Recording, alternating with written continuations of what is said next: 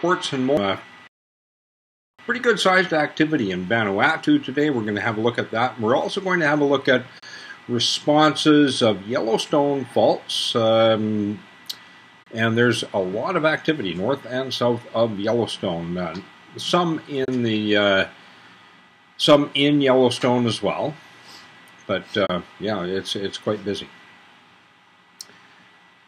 We had some other reactions elsewhere in the Gulf of Mexico, around the edge of the Gulf of Mexico as well. Some sites down there. So we'll have a look at those in a little bit.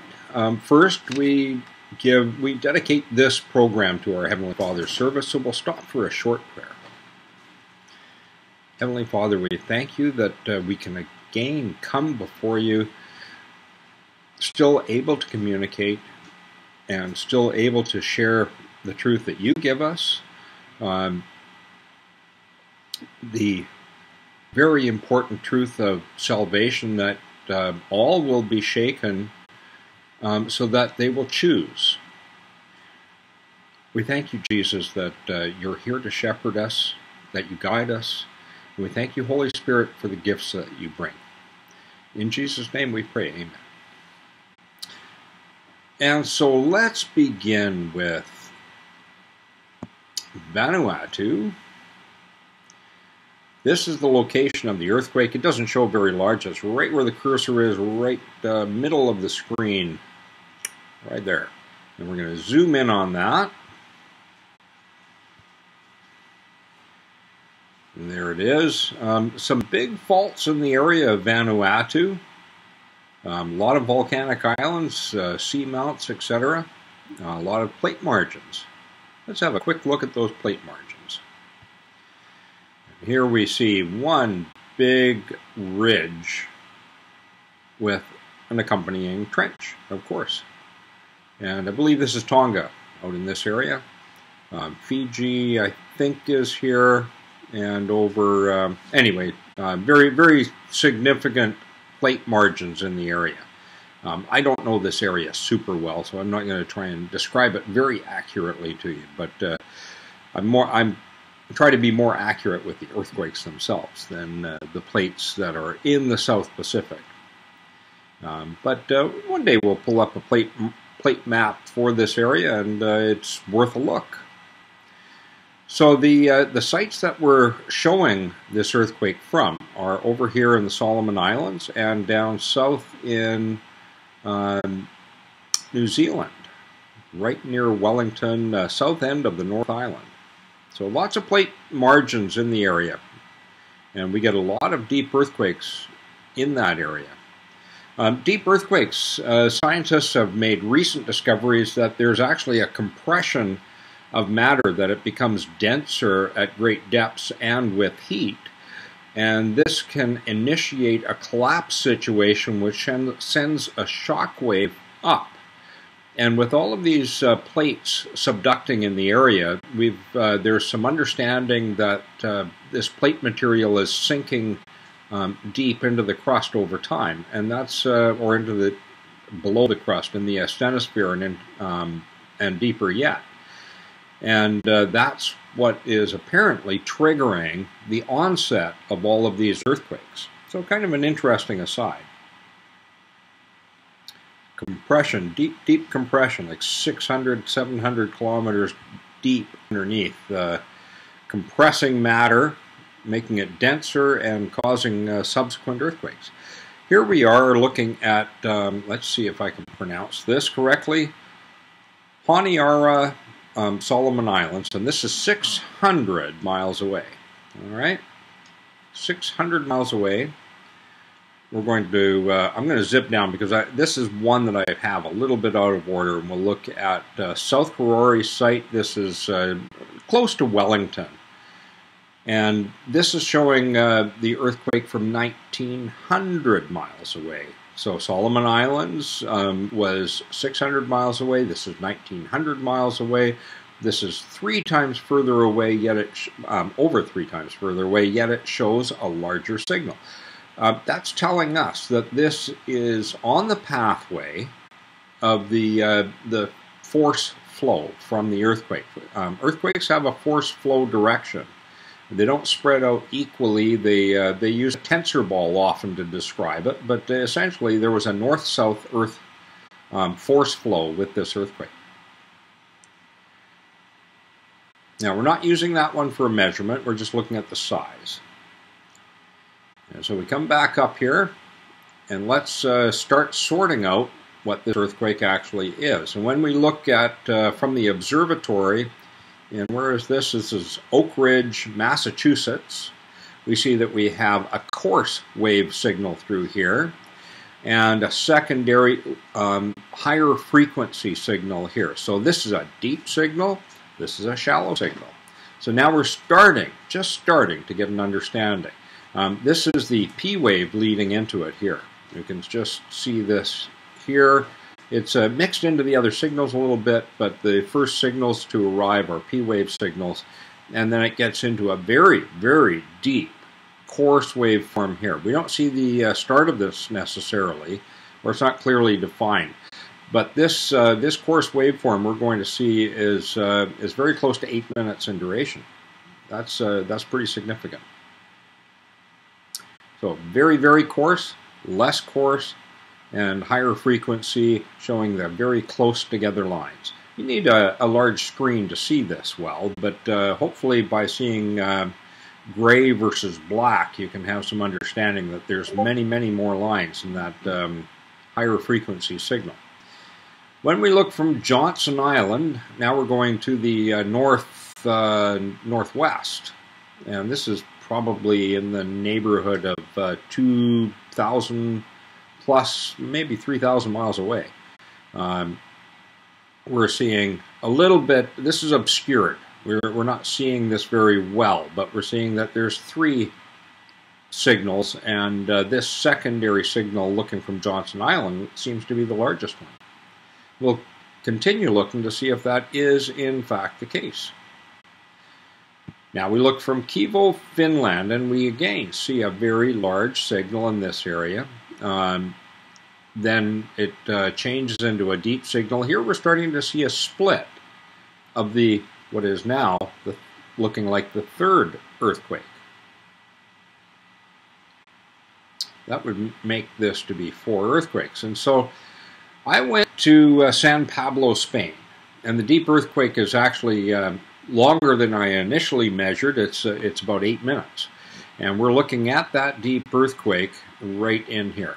7.5 minutes, roughly. But we take half a minute off for distance, because distance will spread out a signal, even a deep signal. We'll get a little bit longer over distance. So we'll knock a little bit of time off. Call that a 7-minute episode. Now, when we look at this width of a single S-wave set, and we're saying it's deep and it's very large, why is it looking so short if it's such a big signal? This is caused by depth. Depth decreases the amplitude of the signal shown by the seismogram. When we get off to the side, we can see this signal much better from San Pablo, Spain, than we do from other sites. We also see that it's clearly defined that we have a more shallow earthquake that followed this very, very deep signal. But of all of these, now that they're all spread apart, this is not the largest signal here. This is actually the largest signal here. It's hidden by the depth, which makes it look to be of very little consequence. In fact, we had a very large, very deep, over 400 kilometers deep earthquake in Vanuatu. That was about a 7.9 based on S-wave size, and then we'll have a look at propagation beyond that. But we also had other earthquakes that were a good size. This is at least a low 7. This is in the low 7 range. And then we had, this is probably a 5.5. I haven't looked at these closely, but we had it's a series event earthquake yet again. And we had small earthquakes leading into this. This isn't just P wave coming up to this earthquake. These are small events as well, and they include some at great depth. So there was a lot of movement leading into this earthquake, and it was certainly a series event. We can see this from Pohakuloa Hawaii, we see that there was a large event here. We see great width between the signals here. So hiding in this, we see that there's a few events of size. And we're going to look at the propagation now. How well did this propagate north and south? This is Adak, Alaska, and we're seeing the waveform is right off the top of the charts here. We see two sets of waves here. We see some depth again. And now let's look from Casey, Antarctica, and we see much the same size of signal in Casey, Antarctica. Now, Adak, Alaska is 4,700 miles away.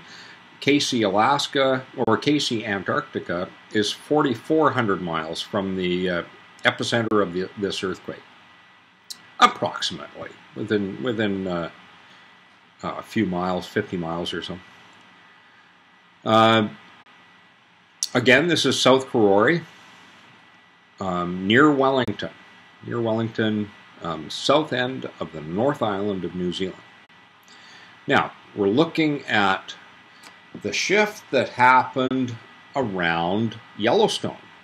Not Yellowstone itself, but the faults north and south of it. Long Hollow, Wyoming is due south of Yellowstone, and it's about 100 miles away. I don't remember exactly how far it is, but it's something close to that. And look at the reaction that Long Hollow, Wyoming had. This is a lot of single VLF wave hits along this fault. This is fault shift activity that we're seeing. It's not tightly spaced, but it's all fault shift. This is the Vanuatu earthquake through here, through the bottom third, bottom quarter, whatever. So lots of activity in Long Hollow, Wyoming, all around the Vanuatu earthquake. So this is reacted because this has happened so many times now with the South Pacific that this fault has shifted south of Yellowstone before and after and mixed into the earthquakes that this is an observable, repeatable pattern in science at this point. Bozeman, Montana shows 9 hours of VLF waves, well before the earthquake. And this is another Bozeman, Montana seismogram, or heliplot rather, and it shows the coming out of the VLF waves. The onset is up here, and it goes through this. We've got some other VLF wave activity that's doubled up in here as well, but we've got over an hour of VLF wave activity. That was in the 20 hours or so previous to what we see in Bozeman here. So that constant VLF wave activity, off the chart VLF wave activity, causes these vertical lines. It's just over, the stylus is writing off the chart over and over and over and over and over. It'll pause for a minute and then it'll start again, following these VLF waves. It's just, actually it's not stopping and starting, it's just going up and down pretty much steady. And it's creating an effect like a barcode, but it's just due to constant activity. Non-stop, pretty much non-stop VLF wave activity. Here in Dagmar, Montana, we've only had this site back for a few days, and we see distant VLF wave activity, which is probably coming from the Missouri River, which probably runs in a fault. We can't absolutely nail that information down, but it's the only known fault in the area. Potential fault in the area. And this is some 33 miles from the Missouri River. So this was offline for about a month, and now it's back. But we've lost Red Lodge, Montana, which was very, very active. It had slowed down before it disappeared, but we don't have it anymore. Now, I had to wait until this was available. I carried on assessing other sites, but the body wave was continuing out of this earthquake. This is Kivo, Finland again. And this is you can see the P wave in here. So we're going to measure from here and just count how many hours and minutes of propagation we have. And we go 1, 2, 3, 4, 5, 6. That's 7 hours and 7 hours and 10 minutes, 20 minutes. We'll call it 7 hours and 20 minutes. Could be 7 hours and 25 minutes. You could carry it on a little further.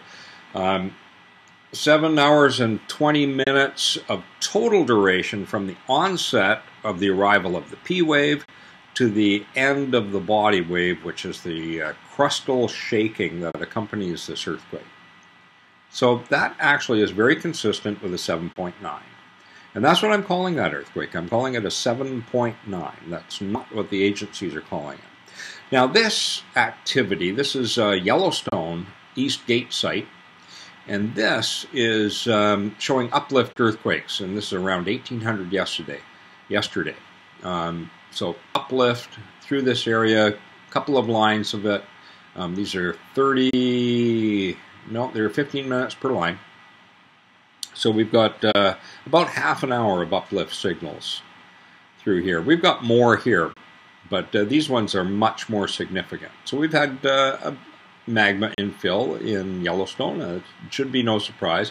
How large were these? These look large, but you must, with uplift, you must look at propagation. And so I did that. I looked at Flag Ranch, and I looked at a site north of Yellowstone, Mammoth Vault. And Mammoth Vault is 50 miles away, and the Flag Ranch site is 45 miles away. They both showed about a signal about 35–40% of this signal. It was still a large, easily identified signal there. 100 miles away, this signal did not show a seismogram. So this uplift expends its energy upwards because it's not expending as much energy laterally or sideways in the crust. The crust doesn't shake as hard as a result of the earthquake. And so you get less propagation, but propagation needs to be included as part of the earthquake measurement. And since we have poor propagation beyond 50 miles, and virtually no propagation or very little propagation at 100 miles, these earthquakes, these uplift earthquakes in series are no greater than about a 2.5. Now we also had, so that was Yellowstone itself. That's the uplift related to what? Of course, it's uplift related to magma infill, and that's identified at other sites. That's an increase, a little bit of an increase for Yellowstone at that site. There's a couple of other sites that are somewhat busy, but that's the busiest one in Yellowstone. So not a big widespread increase in Yellowstone, a small increase. Monahans, Texas had actually a pretty big response to this earthquake, far exceeding that of Yellowstone. This is VLF waves that we saw after the last earthquake in the South Sandwich Islands. We had a small reaction up here. And this, I don't know if you can make this out or not, but these, I'm just following the waves with the cursor. These are the VLF waves, about 2 per minute, all the way across this line to here. We've got more VLF waves in here. This is and more down here. So they're throughout this period, from here to here, there's ongoing periods of VLF waves, so lasting 1, 2, 3, 4, 5 hours at this point. Very significant. That's a big move. I didn't find those VLF waves at other sites. VLF waves don't propagate well. Deming, New Mexico had a near 3.0 earthquake. This is the time of the Vanuatu earthquake here, so it's just afterwards. That was about a 3.0, and we can tell that by looking at the Cornutus Mountains and seeing that about 100 miles away it was still propagating a decent signal. We look at San Antonio, it still had a Oh, it's closer, so it had a larger signal, of course. We're not so far away that it's going to make a difference whether we're on the fault direction. Here at the Guadalupe Mountains, New Mexico, we see a weak signal. We also see a lot of small earthquakes. I don't know if these are being reported or not. I haven't looked. There's a lot of small earthquakes. 1.0s in this size. This would be about a about a 1.5, something like that. Now, Cape Girardeau. Girardeau, I think, is how it's pronounced. Cape Girardeau, Missouri. We see the earthquake here. You can see it was a good size. It propagated a good signal all the way to Missouri. And fault shift followed this earthquake, tied right into it, into the body wave portion of it. Fairfield, Illinois. I don't think it's related. This is more like a daylight response to and creating increased activity. This is a very active site, Fairfield, Illinois. But I thought I'd show you just because it's so active. Oxford, Mississippi is not such an active site. We've seen breakouts of VLF waves there before, but not so active. And here we see lots of tremors. We're seeing some stress tremors before the Vanuatu earthquake. Stronghurst, Illinois. This is at a farm where the Hardin Midland farm, Stronghurst. We see VLF waves through here of a fault shift. Very, very slow VLF waves. Look at that, eh? And here mixed right into the signal and following out of the signal the time of the propagation rather than the time of the earthquake, because it takes a while to get here. But right in the middle of the propagation signal that comes from Vanuatu, we see that the Stronghurst, Illinois farm had a big, well, a good-sized fault shift nearby. Calhoun, Georgia had a small reaction coming out of the earthquake, just a small tremor leading into it. Sumter, South Carolina was very busy leading into this and stopped afterwards with a couple of small earthquakes. 1.2, 1.3 range. Bolivia, North Carolina was also active after the earthquake. Fault shift again. Montrose, Georgia, also fired up right after the earthquake with more fault shift activity. Big change. We showed Montrose yesterday, I believe. Also, so it's a very reactive site. Pioneer, Louisiana. Very active after the end of the body wave, at least for this area. We're not seeing the body wave this far inland very well from the Vanuatu earthquake. If you're close up to Vanuatu, it would show it large. Ebenezer, Tennessee has a sticky fault, essentially.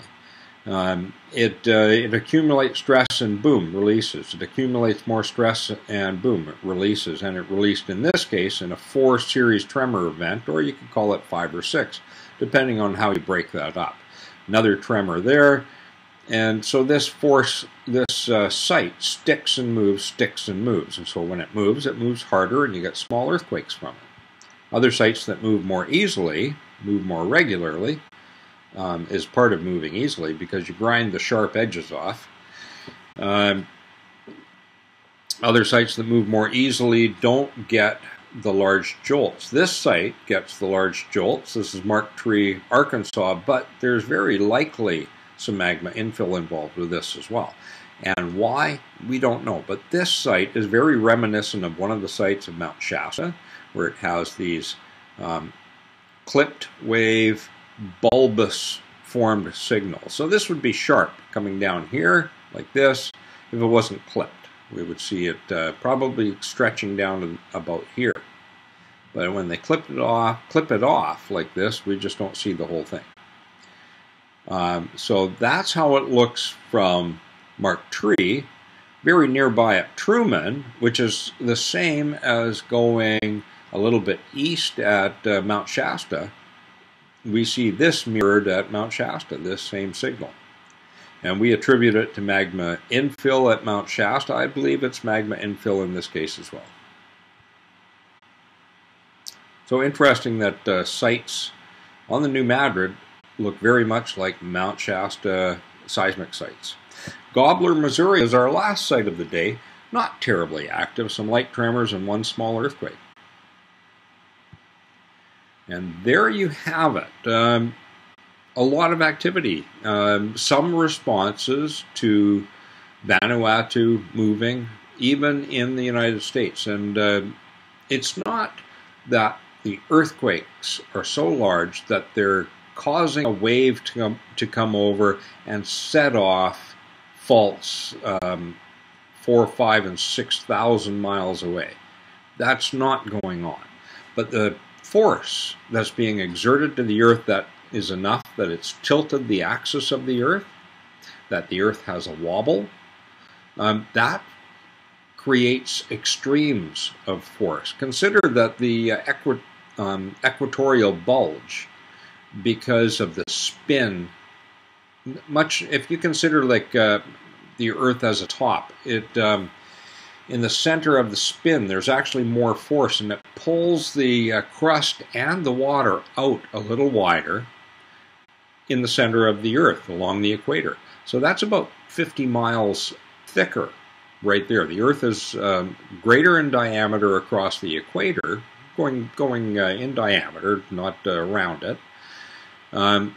Bigger in diameter, not circumference, along the equator than it is elsewhere.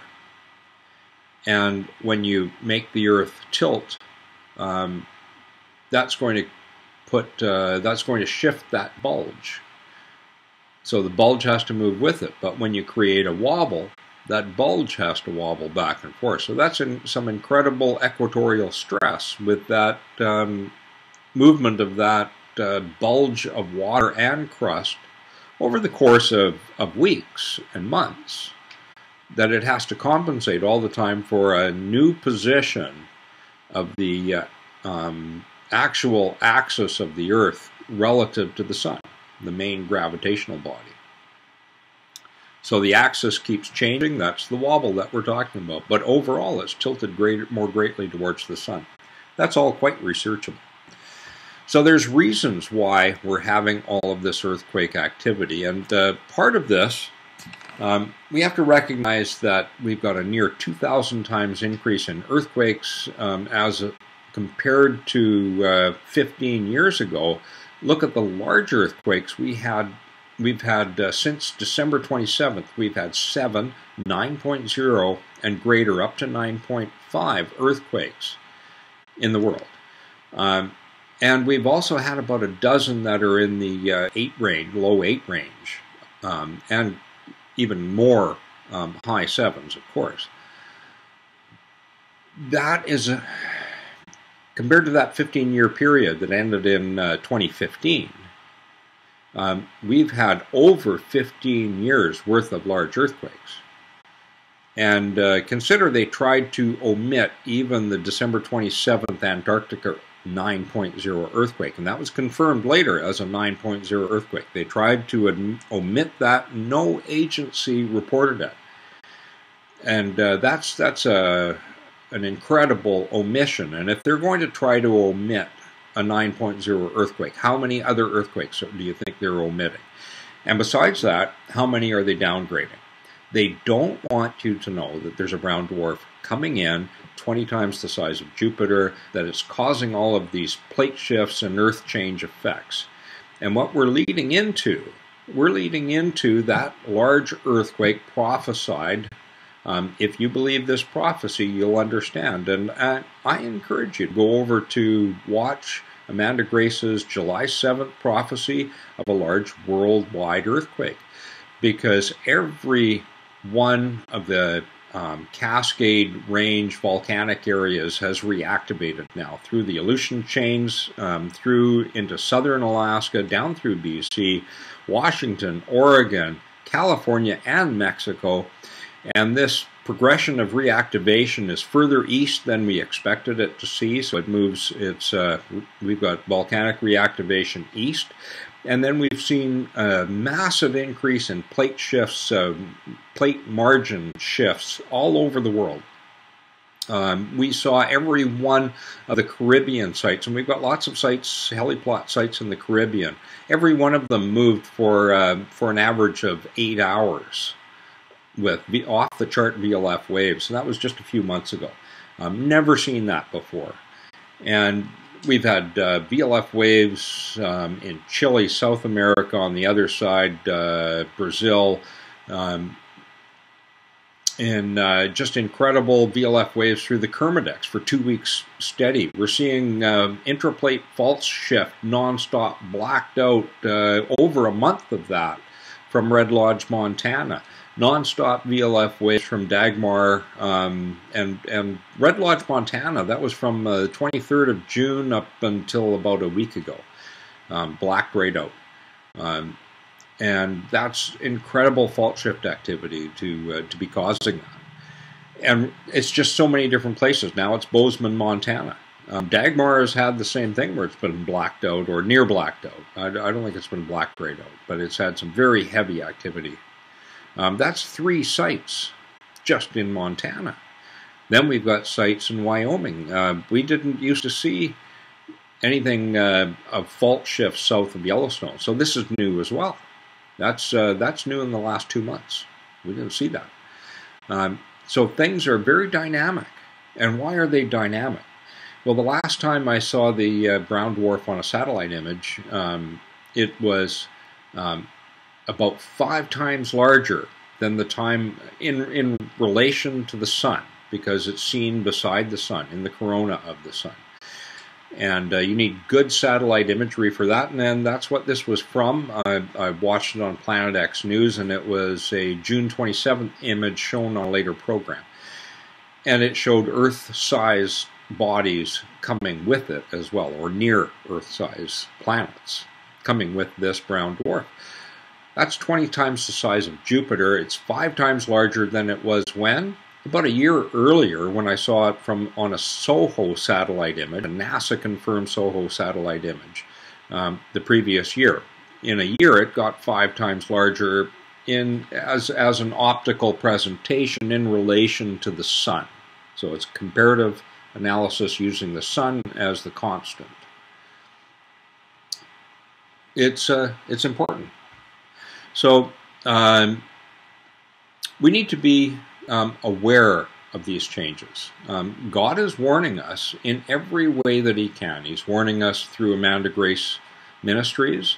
I believe He's prophesying through her, telling her there's a large earthquake coming. The Cascadia is locked and loaded, 80 years overdue, within this context of a 2,000 times increase of earthquakes and volcanic activity. If you include the seamounts, there's a near 2,000 times increase in volcanic activity as compared to 5 years ago as well. So things are very incredible. We had New Island blast showed us a plume, stratospheric plume, 53,000 feet just a couple of days ago.